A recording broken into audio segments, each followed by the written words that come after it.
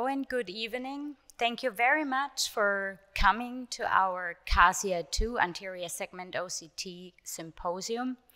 We have two key speakers here, which I like to introduce to you. One is Professor Christopher Leung from Hong Kong, and then we have Dr. Felix Gonzalez-Lopez from Madrid in Spain. Thank you very much for joining, and I hope you will have an enjoyable time here. And may I hand over to Chris? Thank you. Good evening. I would like to walk through with you in this lecture, talk about how the application of anterior segment OCT can help improve the precision of the assessment of angle closure, and how such an improvement can change the way we manage patients with primary angle closure disease. Primary angle closure disease is a continuum with different stages from normal PAC-S, PAC, PAC-G is a spectrum of varying stages. And in some patients with PAC or PAC-G, some of them may develop acute angle closure. All these terminologies are based on the idea that these eyes have narrow angle or angle closure. But how do we define angle closure? Typically, we rely on gonioscopy. And the most common definition we use is when we cannot see the posterior trabecular meshwork for more than 180 degrees, then we will say these eyes have angle closure element. For PAC-S is a condition where we don't have high intraocular pressure, we don't have glaucoma. For PAC, we have high intraocular pressure, or peripheral anterior synechiae, or both. For PAC-G, we have these elements together with evidence of glaucoma. So in this continuum, we rely very much on gonioscopy to give us a diagnosis of whether the angle is close or not. The idea here is we have to be aware that all the clinical trials we have in terms of the management of angle closure disease, they are all very much depends on this definition based on gonioscopy assessment. And we know for PAC and PAC-G, these eyes may need LPI, laser peripheral iridotomy, in order to prevent acute attack. And also in some cases, we can reduce intraocular pressure in these patients. For PAC-S, actually, we are less certain about whether LI is actually indicated. There are a lot of patients in Asia, and I'm sure there are also a lot of Asian patients in the West that they have PAC-S, but we are confounded with the issue whether they really need laser iridotomy. This is one of the landmark trials which indicate that LPI may not be indicated, or we can say widespread prophylactic laser iridotomy is not recommended. It's what it mentioned in this paper. What this paper shows here is they randomize the same individual, one eye with LPI, another eye with direct end treatment. These are all patients diagnosed with PAC-S, and they followed them up over 6 years. And what they found was the risk of angle closure attack, the risk of development of IOP elevation or PAS was actually very small. For the treatment group, we're talking about 2% over 6 years. For the observation group is about 4%. So the risk is very low over a very long time. That's why the paper recommended that it's not necessary to perform LPI for all individuals. But what we don't know here is who would actually need LPI. Here we have a case study. We have a 58-year-old lady came for a routine eye exam. We have this individual having normal intraocular pressure. The gonioscopy assessment is one. We can see the Strobis line, but we couldn't see the posterior trabecular meshwork for 360 degrees. This is the gonioscopy assessment. The OCT show normal looking retinal nerve fiber layer, normal looking ganglion cell in the platform layer. So the diagnosis here is compatible with primary angle closure suspect PACS. What we have here is we need to better understand the anatomy of the angle in order to better identify and determine whether this individual would need LPI. The fundamental pathophysiology of angle closure is relative pupil block.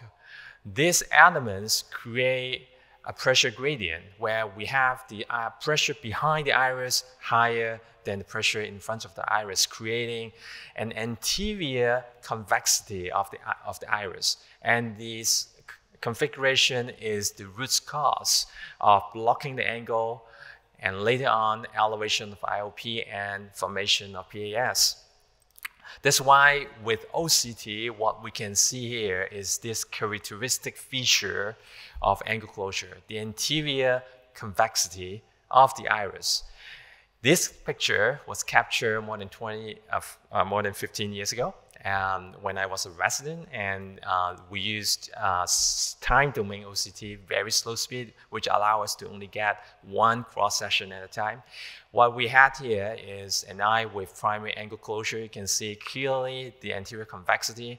And what happened after LPI is that we can abolish the pressure gradient. Because of that aperture, we eliminate the pressure gradient. And you can see the iris return to its original normal shape after LPI. And this is why LPI is useful in this type of cases. Angle closure defined by gonioscopy is a very different concept compared with angle closure defined by OCT. What we're interested in is whether there is iris adhesion or iris opposition at the trabecular meshwork. And here with anterior segment OCT, we can evaluate the structure in a more precise manner. And what we have here, we can measure the AOD, angle opening distance, or trabecular iris space area. These are the parameters we use to quantify the angle width, and we are also using these parameters to measure whether there is angle closure or iris trabecular contact. Here is the anterior segment OCT image. We're just showing you the horizontal scan for that lady I mentioned earlier. The right eye, what you can appreciate is obviously the angle is narrow, but there appear in this scan no evidence of iris trabecular contact. But for the other eye, a certain degree of angle closure element, despite the fact that both eyes show angle closure by gonioscopy standard. So even with the same grading, we have varying configuration of the angle opening and varying degree of ITC. The CASIA 2 is a newer generation of the anterior segment OCT, was introduced actually more than 5 years ago. It has a higher scan speed compared with the older generation, and it has an increased scan depth, which allows us to see from the top of the cornea to the bottom of the lens. With this CASIA 2, we developed an algorithm with TOMEY. We call it STAR, which stands for Scale Spur Tracking for Angle Analysis and Registration. So what this algorithm does is I can identify the scale spur on some cardinal position. We identify the scale spur at 4 individual scans, and then the algorithm can automatically identify the scale spur in other angle locations based on the assumption that these scale spur all lie on the same plane. The idea would be that we would be able to quantify the angle dimension in 360 degrees, which is a very important way to determine whether an eye has angle closure or not. Earlier time, when we had the time domain OCT or many of the spectral domain OCT, swept saw domain OCT we are using, they have the anterior angle imaging module, but most of them would only allow you to take a few cuts. But 360 degrees imaging is especially important when we would like to identify whether an eye had angle closure or not. Here is a video clip demonstrating how the star 360 degrees was performed. Basically, the software automatically identified the scale spur. We're not using an AI tool yet at this point, but it's an algorithm-based automatic detection of the scale spur. But you can manually adjust the scale spur when it is not correctly identified. So after checking the scale spur location in this cardinal position, the software automatically would generate the scale spur position in other meridians. In the latest protocol, we scan the eye in 18 B scans, so every 10 degrees we would have a measurement. The software automatically processes and segments the iris and the cornea, and this is what we get at the end. Each B scan, we will have this individual angle measurement. We can measure the lens dimension, we can measure lens curvature, as well as the ITC. And here is the polar plot demonstrating the distribution of AOD 500, which is a parameter. We measure the distance from the cornea to the iris. And in this case, what we have here is we conducted a study with a number of international glaucoma specialists, people interested in angle closure from Japan, from China, from US, from Singapore. And what we are interested here is to understand how we can use this new tool to better evaluate angle closure, and more important, how would that be related to the risk of angle closure and angle closure glaucoma in eyes with primary angle closure suspects. So there are a number of questions that we have addressed in this study. The first question we ask is, where is iris trabecular contact detected in eyes with gonioscopic angle closure? So we study about 170 patients with angle closure. They have primary angle closure suspect or PAC or PACG. And we are looking at this parameter, AOD 500 equal to 0, which is, in a sense, ITC. What we show here is a polar plot demonstrating the frequency in the individual axis along the different location, meridians of the eye. The superior and the inferior quadrants are the most frequent areas where you found iris trabecular contact. And then the second question we ask is what extent, what degrees of ITC we would be able to see in patients with angle closure detected by gonioscopy. The y-axis here illustrates the cumulative number of eyes with ITC, and the horizontal axis show total number of angle locations with ITC. And what we have here is about a third of this PACD, primary angle closure disease people, had ITC for over 180 degrees. Now, this is a very interesting finding. It also highlights the fact that I mentioned earlier, angle closure by gonioscopy is different from ITC measured by anterior segment OCT. And I believe ITC is a more precise and a more reliable way to evaluate angle closure than gonioscopy. One reason pertains to the fact that we can always evaluate the angles in the dark using anterior segment OCT, but when you use gonioscopy, it is inevitable that there will be some light and the angle will be opened up. And that can underestimate the prevalence of angle closure. And this is why this slide is important, demonstrating the disagreement between anterior segment OCT assessment versus gonioscopy assessment. The third question we ask is, what is the prevalence of eyes with angle closure by gonioscopy actually having no evidence of ITC in anterior segment OCT?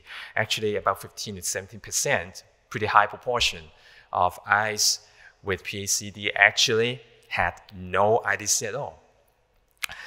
The fourth question, the most important question we have here is, what is the risk of development of PAC and PACG? These are the patients that are of more concerns in eyes that have gonioscopy diagnosed angle closure. And it's important to highlight the fact that here we have ITC measured by OCT being related to the risk of angle closure, but not so much with the gonioscopy. So this is another angle. You can look at it, a way to highlight the fact that anterior segmental OCT actually is a more precise tool for us to evaluate angle closure. More important, it is related to the risk of angle closure, glaucoma, and primary angle closure. The limitation of the study here obviously is a cross-sectional study. We need longitudinal study follow-up to validate what we have observed. Going back to this patient, so we had this patient came to me, and we did the STAR 360-degree, and it gives you a very clear idea that this eye had more than 180 degrees of angles having ITC. And the left eye, what we have here is we have about 90 degrees of angles having ITC. So the right eye is worse than the left. So what I did back then was I discussed with the patient. Here is just some highlight demonstrating that there are some elements of angle opening, although the angles are narrow, although the angle would be diagnosed as angle closure with gonioscopy, but with OCT, we can clearly demonstrate there's a gap there. The iris is not yet adhering the trabecular meshwork. I discussed with the patient the management because we are at an area where we don't really have an actual recommendation based on the long-term clinical trial, although it's not recommended to have LPI, but also I have to inform the potential risk of having or not having LPI. So I discuss with the patient, I tell her that the pressure IOP at that point was normal, there's no evidence of glaucoma, the risk of PAC or PACG is actually very low. And after that discussion, the patient actually opted for observation. So that was in 2021 December. Now, 1 year later, she came back with this.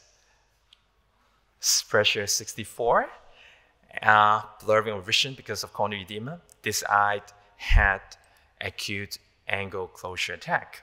So this is a scan. You can now see all angles were closed, and she had 360 degrees of ITC. So what we did back then was I performed argon laser peripheral iridoplasty, which I believe is an easy approach to handle acute cases. LPI could be difficult because of the fact that the eye was inflamed and the angles was closed. LPI actually is a very viable option in this type of scenario. The pressure went down to 25 1 hour after the procedure, and this is what happened to the angle after a week when she followed up to the clinic. You can see the angles now open up by LPI. Fortunately, there's no damage to optic nerve. We don't see any loss of the nerve fiber layer over time. I think the lesson to learn here is we need to have a good discussion with the patients and let them understand the options available, and we make the decision together. So the conclusion here is that we found many eyes with PACS actually had no ITC. I think it's an important point to identify for these cases. LPI is unlikely to be indicated. We also know from the study that 360-degree assessment of ITC is very important to evaluate the risk of PAC and PACG, because we have data supporting that for every 10 degrees of angle having ITC, they are also having an additional risk of development of PAC and PACG. What we don't know at this point is how extensive of ITC should we consider to provide LPI. Now, going back to this case, this is the right eye. You saw that before. And you can see the extent of ITC is more than 180 degrees. And then for the left eye, it's 90 degrees. There are elements of ITC. So we need a randomized control trial to inform, for example, whether treating patients with ITC for more than 180 degrees would be protective for the development of PAC, PACG, or acute angle closure attack. But this patient illustrated a point that 180 degree perhaps could be a useful reference for us to determine whether LPI is necessary. Thank you very much, and I would like to thank our collaborators, and thank you all. Thank you. Hi, thank you. The automatic scleral spur grading, how often was it accurate, or did you have to manually move it?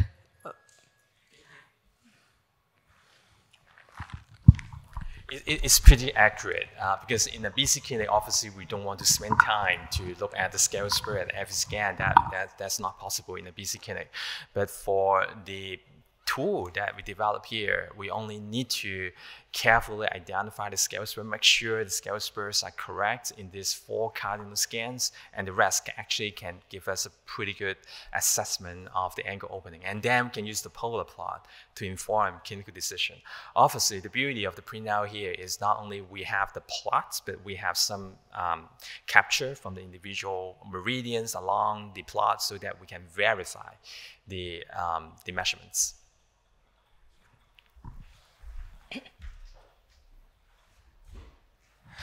Thank you very much. Are you now conducting a study or a RCT to determine the risk of angle closure depending on the extent of the...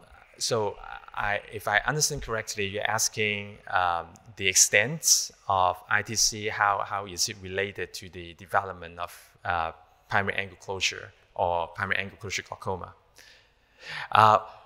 What we show in the study is a type of continuous association, meaning that for every 10 degree of ITC we see, if I remember correctly, the risk of angle closure or angle closure glaucoma would be increased by 5%. So if you add this up over different meridians, the more ITC you see, the higher would be the risk.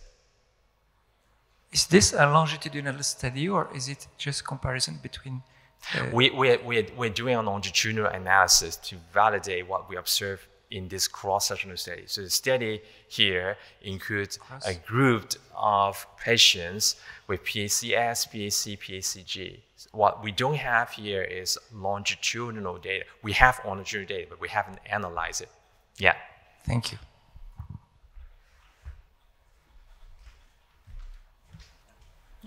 Okay, thank you very much, Chris. Very nice. Continuing with Dr. Felix Gonzalez-Lopez. Good evening. Thank you very much, Catherine, and all the whole team, TOMEY, for the invitation to speak here. Okay, my speech is about the significance of the trabecular iris angle in posterior chamber Phakic intraocular lens surgery. So the first thing is I'm a refractive surgeon. I'm specialized in the field of Phakic lenses. This is my publication, my scientific publication in this field. I attended some meetings about this kind of lens, and I have some awards, and I compete with Chinese surgeons. You can see I'm here. Okay, so Chinese, you have many patients, and we don't have so much. So but I'm not a glaucoma man, so I want to apologize for all the mistakes I will make in this presentation. So let me introduce the posterior chamber Phakic lenses. This is one of the posterior chamber Phakic lenses that has been in the market, but I will focus in this one, in the ICL, the implantable columnar lens. It's the most implanted lens since 1997. It is made by Star Surgical from the United States. We had studied 2 million of implants worldwide in the last 25 years. And I like to show this work from the Ophthalmology 2016. It was published there. From Holden, we stay here, and we are going here. We will have 1 billion, of height myopic people in the world in the 2050. This is the prevalence of myopia expected in 2050. So the trend is to have more myopia. And there are some surgical procedures to correct the myopia, but the Phakic lens is the only procedure to successfully correct height myopia in young people. Some of the advantages of the ICL procedure are that they correct a wide range of refractive errors with very predictable refractive outcomes and quickly achieve it. Maintaining crystal lens integrity, it's a accommodative function, so its implantation has not been associated with retinal complication. Being implanted in the posterior chamber of the eye, its nodal points are very close to the crystalline lens, which produce a magnification of the retinal image compared to other options for correcting myopia, either in the spectacular contact lens or corneal laser surgery. Due to the quality of its material, there have been no reported cases of intraocular deterioration. Both in VETS and in vivo tests have shown super optical quality, and the optical aberration related to corneal refractive laser treatment obviously does not occur. They preserve the cornea. This is very important for the future. Maintaining the optical quality of the oculorefractive complex is especially important in the future lens treatments, and enable the possibility of corneal treatments associated with Phakic lens, we call bioptic. Implantation is a potentially reversible process, and the surgical technique is relatively simple and standardized. That's very important for us, for the surgeons, for the refractive surgeons, that we preserve the cornea with this technique and the crystalline lens for future treatments. And we have the plan B. The plan B could be the bioptics in the cornea, could be the ICL exchange, or could be the crystalline lens surgery. This is the current available lens we have. This is the models EVO and EVO Plus. There are 4 sizes, 12.1, 12.6, 13.2, and 13.7. It's correspond at its length in millimeters. And they reach up to 18 diopters in myopia, up to 6 diopters in astigmatism. This is the evolution of the Vision ICL, the different models we have. But it was in 2011 with the advantage, with this model, with the launch of this model, the V4C, after that the EVO Plus, with the 360 microns port in the center, in the optical zone, was designed to provide natural aqueous humor fluid without the need of iridectomy. It was in this moment when the ICL story was rewriting. Here you have 2 different lenses. In your left side, you will see this is from the Cassia video application. It's very amazing. We have the vertical section in the left. It's a no central port lens. You will see that when the movements of the crystalline lens and the iris pushing down the lens, the flow of the aqueous humor is going run through the iridectomy. But in case of this lens, the synergic movement of the pupil and the crystalline lens do that the aqueous humor goes just directly in the center of the lens. So that is very interesting. I asked for a star company that, based on this image from the Cassia, just to perform this animation, and you can see the theoretical movement of the humous aqueous running through the central port, how it diffuses in the posterior chamber, and it's that probably is the reason because this complication, like anterior segment cataracts or acute glaucoma with this model, has almost disappeared. We had to talk about the ICL. We had to talk about the bolt. The bolt is defined as the physical distance between the back surface of the lens and the anterior surface of the crystalline lens. And it's traditionally the main concern about the safety of the vision implanted collamer lens. We have been talking since 1995 about the bolt, and it was in 2011 when we started with the application of the dynamic application of when we started to work with the dynamic application of the Cassia. We developed this concept, the dynamic bolt. We think that it's a paradigm shift in the bolt assessment. We defined these 2 dynamic concepts. The bolt interval refers to central bolt values measured in maximum mydriasis and meiosis, expresses the microns after external light-induced pupil change. The bolt range, that is the calculated difference between the 2 values obtained after these measurements. The ball range in this lens, in this series, was 153 with a standard deviation of 73. So it's quite a lot because our target in the ball in the ICL usually is 500. So you can imagine that is too much.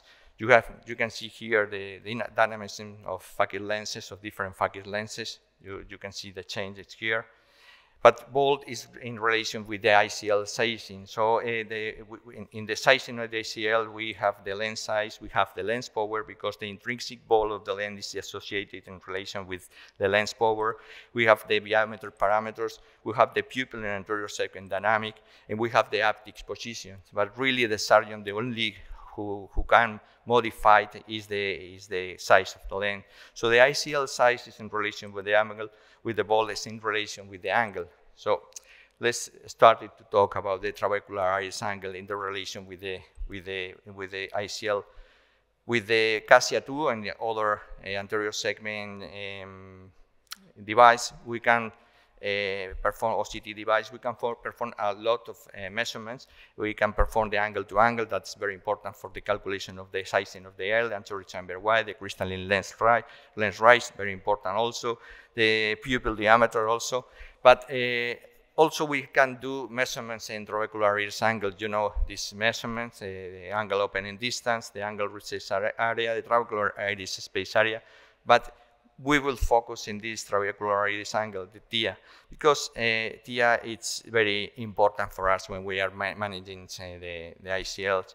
TIA is it could be a little mess concept. We started with the scleral spur. From the scleral spur, we draw a line in the posterior back surface of the cornea, 750 in this example, 500 or 250. Then a vertical line from the iris, and from the iris in this point, we go to the angle recess. And from the angle recess, we draw another line, and this is the TIA 500, the TIA 500, sorry. So it's a little bit difficult, but you don't have to worry about that because CASIA do automatically for you.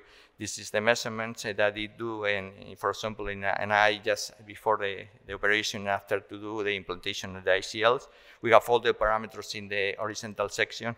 In here, we have the parameters of the anterior chamber, the other biometric parameters. Here we'll see that the pre-op, the change in these parameters in the iris measurements, pre-op, post-op. Here's pre-ops, the trabecular iris angle in post-op. Here pre-op, the angle opening distance in post-op. Here also the angle recess area pre and post, and the trabecular iris space area before the surgery, after the surgery. So the next question will be, which are the normal pre-op and post-op TIA values? So in this series, we published it in 2019. This series is a 65 first implanted Caucasian eyes, first eyes implanted in the patient. The age was 32, the mean age was 32 years old, and the mean equivalent, spherical equivalent, was about 10 diopters of myopia. So the TIA 500 was in the pre-op about 50 degrees in scotopic conditions in mydriasis, always with the ambient changing light condition, if not with drugs or with mydriasis with medication. And it was about the myosis in photopic condition, it was about 58, 59. So the change was approximately 8-9 degrees from scotopic photopic condition. In the post-op, we will have the scotopic condition about 30, and the photopic conditions in about 37, 38. So the change again is about 6-7 degrees. And we analyze the pre-op and the post. We compare the scotopic and photopic condition. We see also that there is a change. There is about 20 degrees in scotopic, nasal, and temporal, and also in photopic and temporal and nasal. So to have in mind about the reduction in TIA 500 after ICL implantation is about 20 degrees with a standard deviation of 10 degrees. So the ICLs have relationship with the bolt, with the angle. So which is the relation of the size calculation with the angle? So in the sizing formulas of the ICL in the literature, we have many, every year we have many formulas, new formulas published in the literature, and even we have new calculators in the web. These formulas are based on the new measuring device and new measuring parameters. And even the Cassia 2 has this application, Cassia 2 Advanced, the application of the ICL size. So we have two formulas, Nakamura formula based on free optimization in Publicis optimization formula. And also we have the Kimiya-Shimizu formula, all from Japan. All these both formulas are from Japan.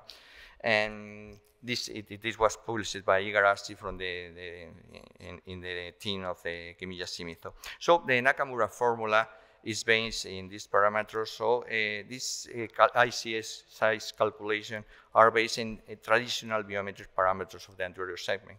But last year we worked with this concept just to try to calculate the ICL based on trabecular iris angle. And this work from this Japanese author, it was a multiple regression analysis for predicting the post-ACD. After that, he tried to do the prediction in a multiple regression analysis for post-TIA, and he did a verification of in 58. So this is what I want to remark, to highlight it. The mean prediction was 3.5 degrees with a standard deviation of 2 degrees. So it's amazing, the predictor. But this work was made in Japanese size. So I don't know if we can extend the results to the rest of the races and the kind of eyes. So the question is there any difference between, for example, Caucasian eye and Asian eyes? So I compared just two series, one from Korea, from Kamiya, and another one from us, from Caucasian eyes. And you can see that the most chosen size in Asian eyes are 12.1 and 12.6, the smaller one. And in Caucasian eyes, we have more variety. We have 13.2, 12.6, and some patients have 12.1, some patients are bigger, and we have 13.7. So we can conclude the anterior segment of Asian eyes are smaller than Caucasian eyes. This is a typical Chinese eye, where we have a small anterior chamber depth, and we have also a crystalline lens rise very positive. So that's the reason, because it's more difficult to implant ICLs in this type of eyes. I have some experience in Chinese eyes. So in this relation, again, sometimes we find this. For example, this patient has a very high ball, more than 1,500. That is very, very high ball.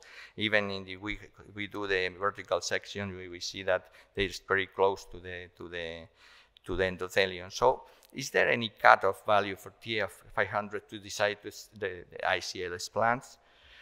Well, and I'm not sure that it's correct. I should look for in the literature, and in this Kumijima study, they say that in the cutoff value for TIA500 could be in photopic condition 15 degrees in normal eyes, in virgin eyes. Okay, so yeah, we come back to the sample just before, and we can see here that we have 15 degrees and 20 degrees, so in temporal nasal. So I think it's very, very very narrow angle. So I look for another sample. For example, this that's also with a very high volt, also with very narrow angles, and we have 20 degrees. So still very narrow to leave the lens there.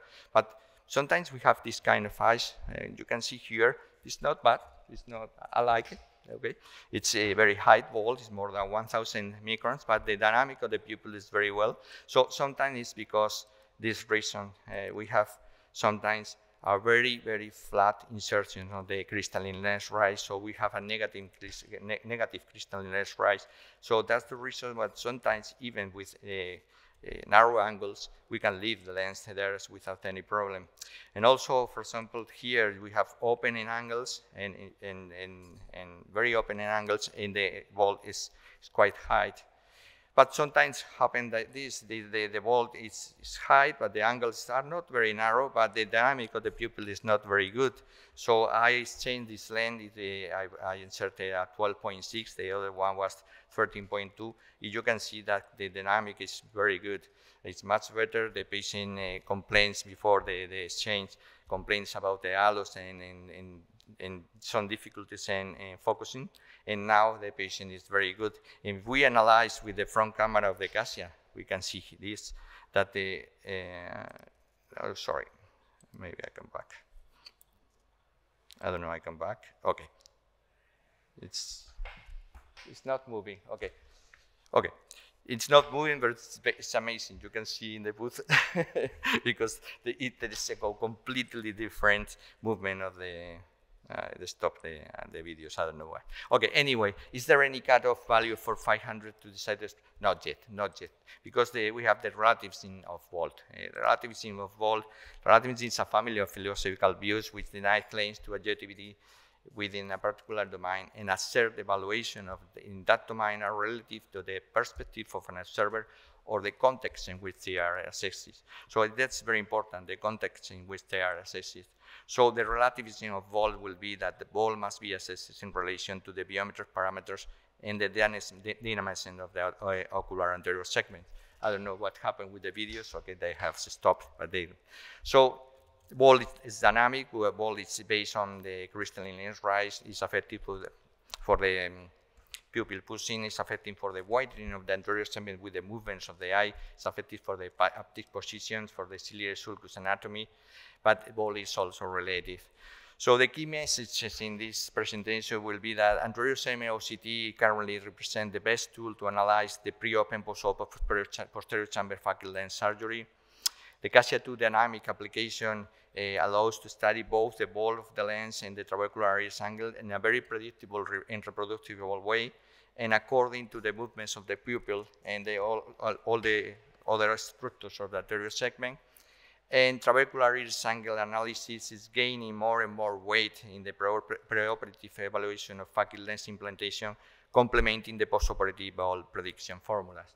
So thank you very much for your kind attention. Thank you very much, Felix. Yeah, it's your turn now. Do you have any further questions to Felix's presentation? Very nice videos, by the way. It was, at the end, I think the machine was really, the device was very tired and don't move. Okay, but. Great samples. So. Yeah, but the video application of Cassia 2 is really, really amazing. It's very useful. I think it's a revolution in the analysis and the assessment of the ICL and the phakic lenses, and I'm sure that it will be a revolution in the assessment. Probably in glaucoma, I don't know, but probably, I think so. And sure, in the pseudophakic eyes. So it will be, yeah. Thank you. I have one question. We know from cross-sectional study and perspective study, the angle narrows with age, and it seems to be more so in the younger age than the older age groups. And in the assessment of the TIA, for example, in your case, how would you take that into consideration, the age of the patient, given the fact that the angle becomes narrower and narrower over time? Yeah, it's okay. It's an important question. We have the evidence of that after 25 years of in the market. The ICL we started in Europe in 1997. The first implant was in 1993 with Roberto Zaldivar, and after that, 1997 it was in Europe. And since that, there is only few cases. Only I didn't have time to talk about here about the glaucoma and ICL the relation, but only there are few cases of in the literature, and I've never seen, and I've implanted a lot. I've never seen a glaucoma pigmentary after the ICL, so that you can find, you can think that okay, the ICL is all the time in contact with the pigmentary epithelium of the iris. So it's amazing that in all the movement we do we have in the pupil during the day, there is no pigment dispersion. So it's for me it's amazing. It's incredible because it's in contact, in completely contact. So that's true. Yeah, you are probably glaucoma surgeon, so maybe you have some cases with glaucoma and ICL, but really it's very, very, very strange to see. So I don't know what it will happen in the future. Maybe the angle is closed here in the horizontal meridian, but maybe in the vertical meridian is more opening. Okay, I don't know. But the real is that we have more than 2 million implants in the world, and the glaucoma is not really an issue of concern in ICL implantation. Okay? Yeah, well, okay, thank you. Thank you very much.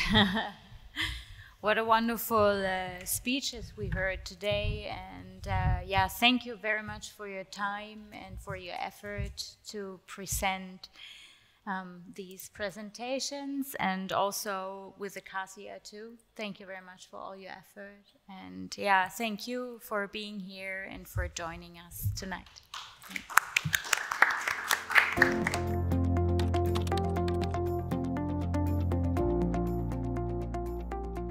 Primary angle closure glaucoma is an important form of glaucoma in Asian eyes. Evaluation of the angle width is tremendously important in the risk assessment for patients with angle closure. When we evaluate angle closure, we really need to get a cross-sectional view, and more important, we need to evaluate the angle in the dark. With gonioscopy, it's often inevitable that we need to rely on light to visualize the angle, and that can actually underestimate angle closure, because with light, the pupil constricts and then the angle can be opened up. Assessment of ITC with anterior segment OCT is critical. We can analyze frame by frame, B-scan by B-scan, to quantify the angle in a reproducible and objective manner, because we all know gonioscopy suffers from high inter-observer as well as intra-observer variabilities. So these are the two key advantages of anterior segment OCT over gonioscopy.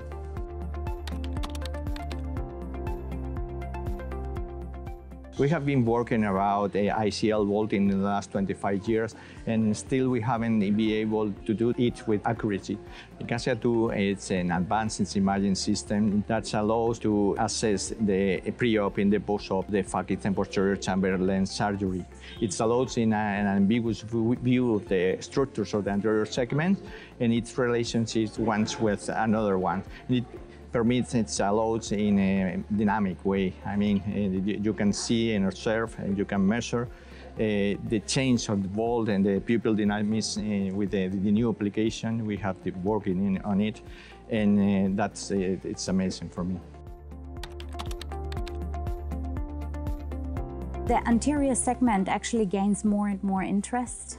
As we could see in our talk, we could see it's helpful in refractive surgery, especially with the Phakic lenses, but also in a complete different field such as glaucoma, cataract surgery, any kind of surgeries. It's just a helpful tool on a daily basis with the ease of the use. For us, symposiums like that are very important to spread around how easy it is actually to obtain data and also to work with the CASIA in a daily basis. For the patients, it's very important to have as most convenient as it could be to take measurements, to give them the opportunity to see as well as a patient what the doctor is doing with these measurements. On the long run, I think it's good for the clinician, because they save a lot of time, because the CASIA does so much things other multiple devices would do as well. So with one device, you get plenty of information, and it's a real benefit at the end of the day for the clinician to have these important information and also to gather information as much as the CASIA can provide.